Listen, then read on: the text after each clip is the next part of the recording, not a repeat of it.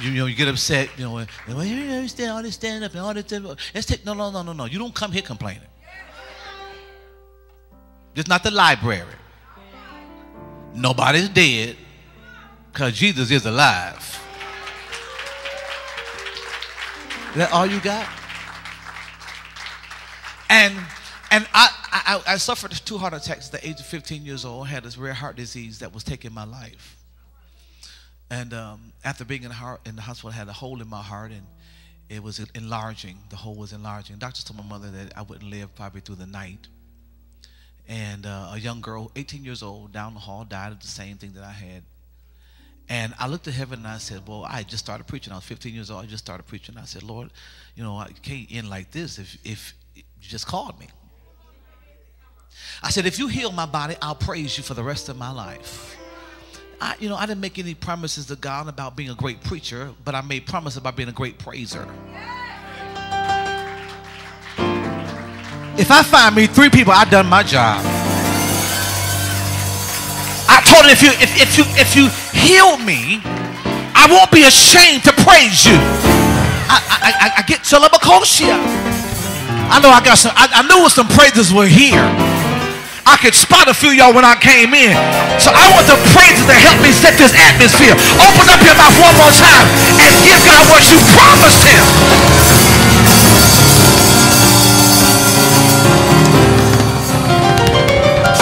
So say yes. And so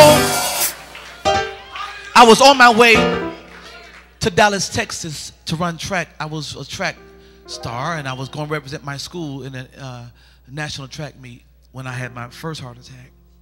And then I was in the pulpit having the second one. And so the doctor said, well, of course, you'll never run again. You won't be active like that again and that kind of thing. And they said, if you do make it through this, they asked me what was my dreams, what I wanted to be. I was 15 years old. I said, I'm a preacher.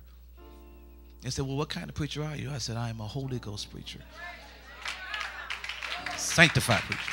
And so obviously my physician or the doctor knew something about sanctified people, because he said, well, the way you normally preach, you won't be able to do that anymore because you can't exert yourself. So he was getting me ready to be something else.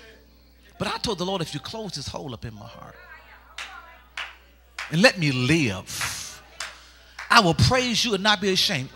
It just tickles me to no end how people could come to church and act like they're somewhere else. Come on, y'all. Now, I can see if I was in a supermarket acting like this, I may be out of order. I can see if I was in the library screaming and hollering, that wouldn't be proper. But when I come to God's house, I shouldn't be looked at strange. When I come to my Father's house, I shouldn't feel odd when I want to praise him. I shouldn't feel like the only one. I don't understand this. How does the dead people outnumber the praisers? God has been too good to us. I need some people who are not ashamed to open up your mouth, chug up and down, and give God a praise. Hey, hey, hey. Somebody say yes.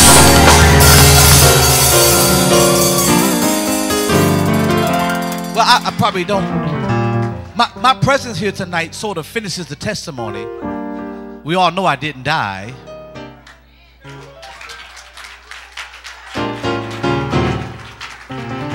And that's been 28 years ago. And when the specialist came in to look at my heart after the Lord had healed me, and see, it wasn't in a grand setting, and I didn't get the opportunity to be, spoken to by Benny Hinn or any great evangelist healer.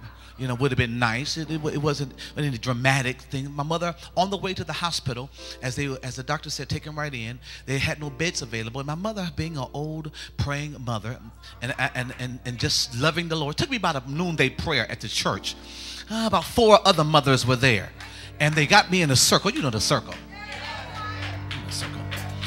Put me in a circle, and they didn't have any fancy words. They didn't know anything about any fancy prayers. They just simply said Jesus, because they knew if we called on Jesus,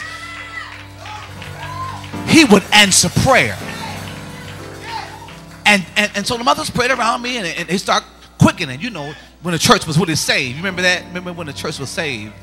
When the church was saved. When the church was saved. Oh, I feel a Holy Ghost breakthrough here tonight. Somebody gonna get something. I'm not the only one, but somebody gonna get something tonight in this place. Some of you may have, and I do apologize for this, for you young people, and those of you who came to the church after she was going through her menopause and going through her change of life. Couldn't really birth them like she birthed them before. I apologize for this watered down gospel that you have had to deal with. I apologize. Apologize for the fact that the church has not been clear in her mission and have not been clear in her worship and her righteousness and holiness toward God. But we came from the church where they taught holiness. Yeah, that's called living right. I know, strange thing in 2010, but it does exist. Those sanctified mothers, because of their prayer life and their dedication to God, lay hands on me, and one of them must say, ha, it's done. See, I know. It wasn't Tehillah, it wasn't Shabbat, it wasn't Barak, it wasn't Todah. You know, it was hey. And when she quickened and said, it's done, it was done. 14 days later, as they came and ran all kind of tests, and the medical field sometimes just doesn't want to, admit that miracles happen, so they have to find something to say something happened. But they failed at their attempt because the hole had closed up. And he said, you have one of the healthiest hearts I've ever seen. And from that day to this, I've been running around. I haven't ran track, but I've been running around churches. And if I find me some Holy Ghost, I might run tonight. Because I want you to know Gulfport, Mississippi is under siege by the Holy Ghost. And I've been sent by God to tell you that revival has hit your coast. And the glory of the Lord is coming to your city. I need some people to praise him. Open up your mouth and shout.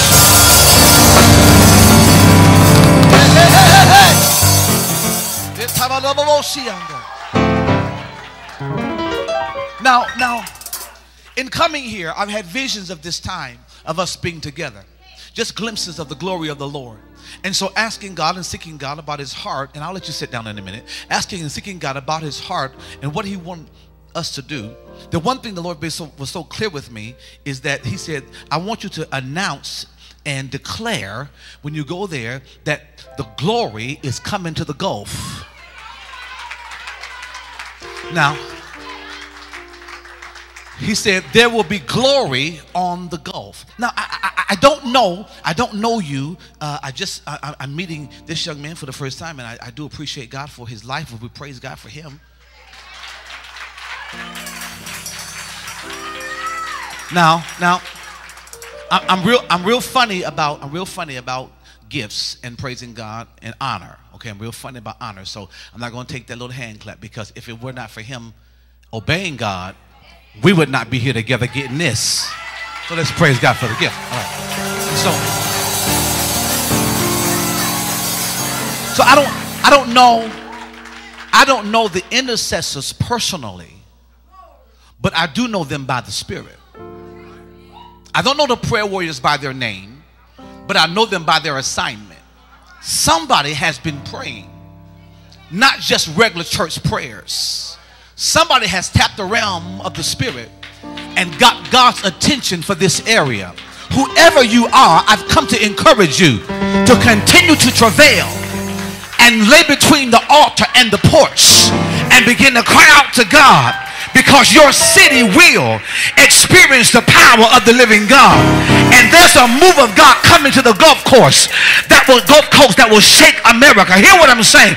I'm not speaking of some small meeting in a corner, but God's about to move among this generation, and there's an anointing about to come that we've never seen before, and signs and wonders and miracles shall be performed. I need some people here tonight who say, I've been one of the ones who've been praying, and that is the answer to my prayer. Who are you? Who are you?